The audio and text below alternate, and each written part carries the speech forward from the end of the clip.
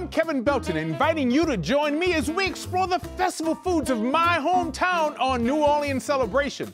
Here's a taste of my new series, Crawfish Enchiladas con Queso. You're gonna love this one.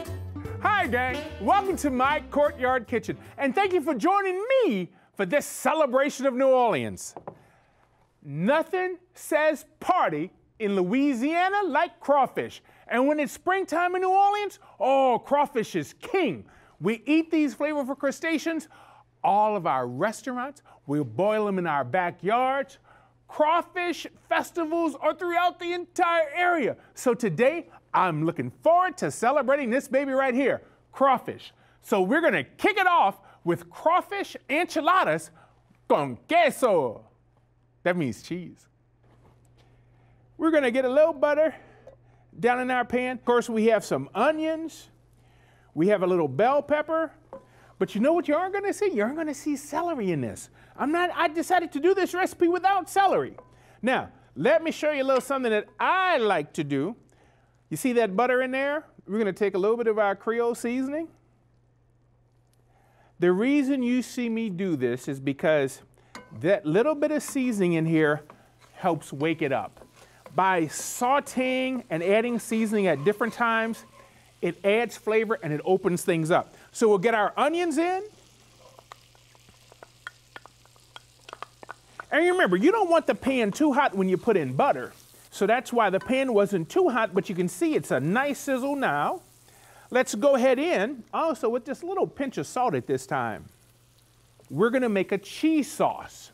And that cheese sauce, we're gonna get a little salt from that cheese, but because we're using cream, that's why we need that extra seasoning in here. Green chilies. Oh, green chilies. So a little bit of green pepper. So I had about a cup and a half of onions, a cup of the green chilies, just about a cup of the bell pepper. This is sauteing down, you know, really, really tight. You could see our seasonings in there. So we're gonna get our heavy cream in.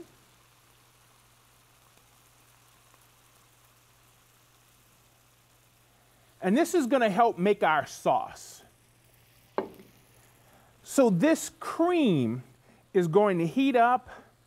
We're gonna bring this up to a nice, you know, where it's boiling around the edges. So now I'm gonna start slowly working in our sour cream so we can get that melted and dissolved. At the same time, this is gonna start to reduce, and this sour cream, as it heats up, it's gonna cause our sauce to thicken. It's not gonna thicken too much, because once we get the cheese in, that's gonna help thicken it up even more so.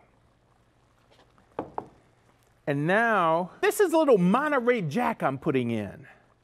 You know, use the cheese that you like. Let's get some more in. Now, I'm not gonna get all the cheese in because I wanna save some to put on the top. But I just want our cheese to melt and to thoroughly get mixed in. Oh, this is looking so good, so good. Once I melt this little bit, now it's gonna be time for the star of the show, our crawfish. Now, let's take this. A little bit of green onion. With a little bit of green onion in there. And now we're gonna get in our crawfish. Look at that, come on. Oh, yes. Now I can turn our fire down because we just wanna fold our crawfish in. So this is hot enough to where it's gonna warm our crawfish up. Remember, they're already blanched, but now they get a chance to absorb the seasoning and some of the flavors here because they're gonna cook longer in the oven. That's why I went ahead, turned it to a real low fire, and now I can actually go ahead and turn this off. This is ready. So now we can start to build our enchiladas. Now we want our tortillas just to heat up really great on each side, about 10 seconds per side. So let's get ready to build this.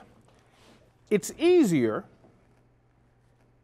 if we move everything to one side. I've learned this the hard way, gang. Look, let's put our tortilla in. Let's get the other one here.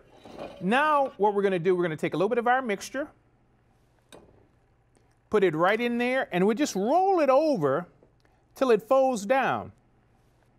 Let's get the other one in. Here we go, a little bit more sauce. And we're just gonna roll that baby over and put it right next to the other one. Come on, stay there. Oh yeah, here we go. You get in. Let's get a little bit of sauce in this one. And that sauce that leaks out, it's okay. Fold it, roll it, there you go. And just roll it right on up. Let's take some of this, and we're just gonna go right over the top. Oh my goodness gracious. Oh yeah, oh yeah. See, so if it didn't get inside, that's all right. We've got a little more green onion we can sprinkle on. And of course, we have some more of our cheese. Get that cheese right over the top. Basically, we're gonna put this in the oven. Now, the oven is preheating, 350 degrees. So we need our cheese to melt. So we're gonna put this in the oven, 8 minutes, 10 minutes, 12 minutes. We wanna get that cheese melted to be nice and bubbly.